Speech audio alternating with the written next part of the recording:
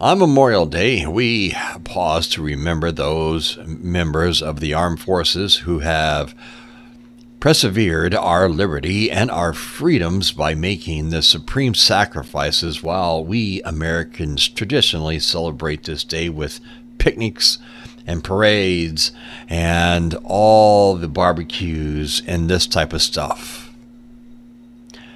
And while we think of this day as the unofficial beginning of summer, we know it is also a time of a somber but inspiring memories.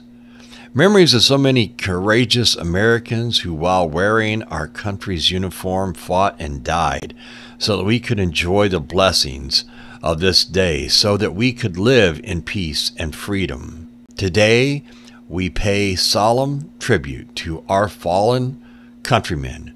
We know we can never give them as much as they gave us, but we also know that our generation and the succeeding generations can, by keeping the flame of freedom burning brightly, ensure that they did not die in vain. As we observe this Memorial Day by remembering our fallen patriots, so now let's honor the memory of those who paid the ultimate sacrifice. Happy Memorial Day, and make sure you take time to pay tribute.